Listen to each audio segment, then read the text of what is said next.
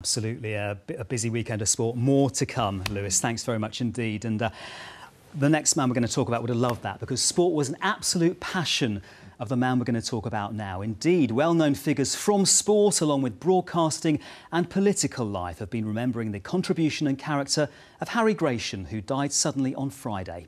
Well, Harry was most proud of his Yorkshire roots, of course. He spent 4 years presenting South Today, where he shared the sofa with Sally Taylor. Now, there have been many memories of his consummate skill, natural warmth, and above all, his sense of fun. Here's Matt Treacy.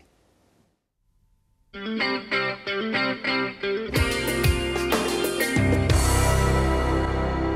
name's Gration, Harry Gration, licensed to present. Harry Gration joined South Today in 1995. Good evening, police. At a time when news could be stuffy, he was ahead of his time by just being Harry. It's babies ×3, triplets in fact. Yes, I can't really wait for this, but we are genuinely privileged as we share special moments with Abigail Nixon. He won't score. He had a passion for sport. But the Wimbledon defence is all over the place, and here he is, whack. 3-0. And anyone who played it. Mikey gets into gear immediately. The man in the lime green cap doesn't. He's hit it further than I have.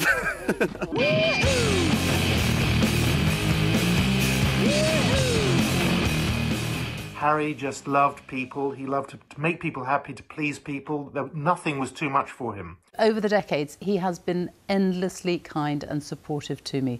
He was also a brilliant broadcaster, a man who literally leapt through your television screen. He had a real human touch, a brilliant communicator. He talked to me a lot about his love of sport and, of course, his love of Yorkshire. He was a consummate broadcaster. We've lost a great broadcaster, but more important than that, a really true, decent man. But it was when Harry met Sally that the magic happened. And when Sally goes on one of her long walks, I feel as sick as a parrot waiting for her. Will you look at me when I'm talking to you? Thank you. Harry was a warm, caring, generous man and very funny. He was a big giggler, and often on South Today we would get ourselves into trouble. He'd start giggling and then he'd set me off. He was also a truly great broadcaster, somebody who could connect with his audience.